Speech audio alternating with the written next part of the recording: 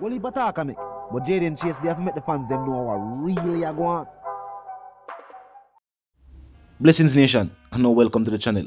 Now, this is another tragic story of how domestic issues, domestic violence can take a violent turn.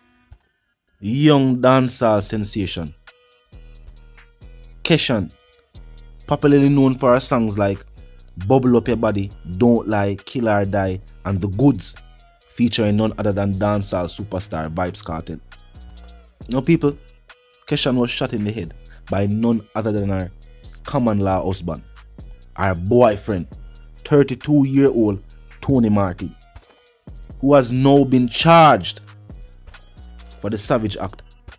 Now he was arrested and charged at the 100-man police station in Portmore, St. Catherine after a question and answering session in the presence of his attorney.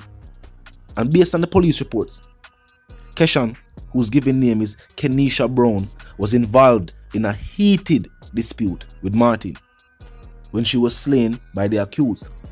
The altercation ensued between them at Sharper Lane in Wolaba, St. Catherine, and the police stated that the Singh attacked Martin and wounded him 3 times, and in retaliation she was shot once. But in an interview with the Jamaican Observer, Keshan's mother, Elaine Wright Brown, refuted the police statement, saying that her daughter did not attack Martin. Of course, Kenisha was taken to the Spanish Town Hospital, which is where she passed, and there's medical records and documents to prove that. Notice said that Martin was treated and sent home, no doubt more likely at the same public hospital. There should be a medical record to prove that. What is also shocking is Keshan's mother's statement that Tony Martin, who was arrested recently and charged recently, had only been arrested after 2 years of investigations. 2 full years of investigations. Now, of course, nothing should be rushed in these matters. But based on Keshan's mother's statement, they were witnesses to the incident.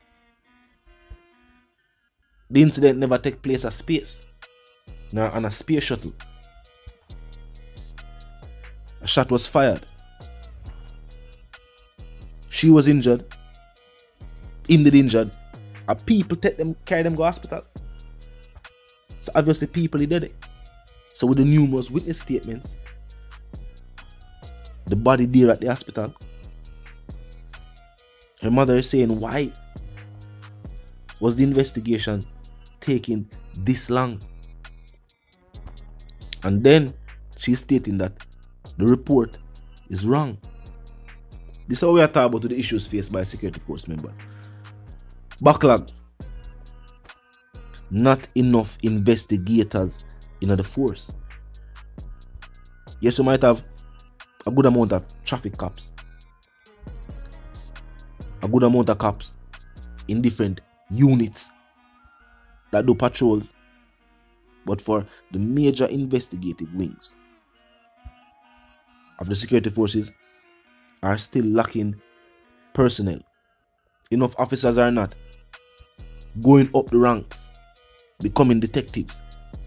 Investigation was the problem why this case took 2 years, even though an individual used a weapon to take his common law wife's life. Now keep in mind, the officers did not state if he was a licensed firearm holder, and they would have done so. So an illegal firearm was used to take the life of a Jamaican citizen, and it took the officers 2 years for bringing charges against the individual. And after a session of questions and answers in the presence of the suspect, the accused, the lawyer, the arrest was made because it basically confirmed the statement given by the witnesses that an argument took place, and during the heat of the argument, whoever was the aggressor, Martin was the individual responsible for taking the life. And remember, these domestic situations take a violent turn on numerous occasions. This also highlights the next issue facing the Jamaican island, that even when individuals have been named by witnesses, even when charges are brought against them, because of lack of investigation, there is never sufficient evidence to whether convict these individuals. More than likely, the weapon used to perpetrate this act was never recovered. So maybe based on the fact that only the statements of the people given and now the confirmation of those statements by the suspect, maybe that is the only reason why the arrest could have been made.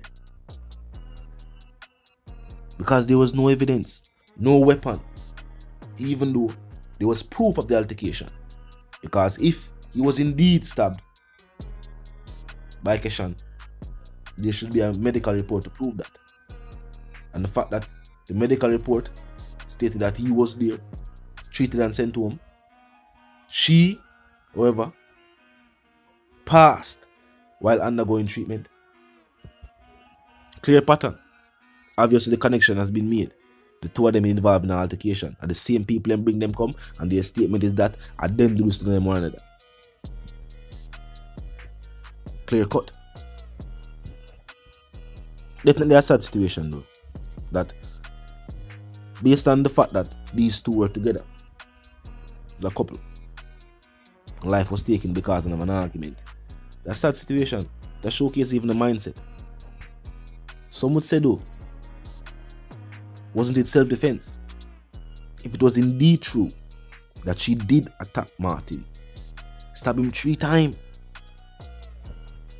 the story could have been the other way around. He could have been armed, but yet still she managed to take his life with the 3 stabs.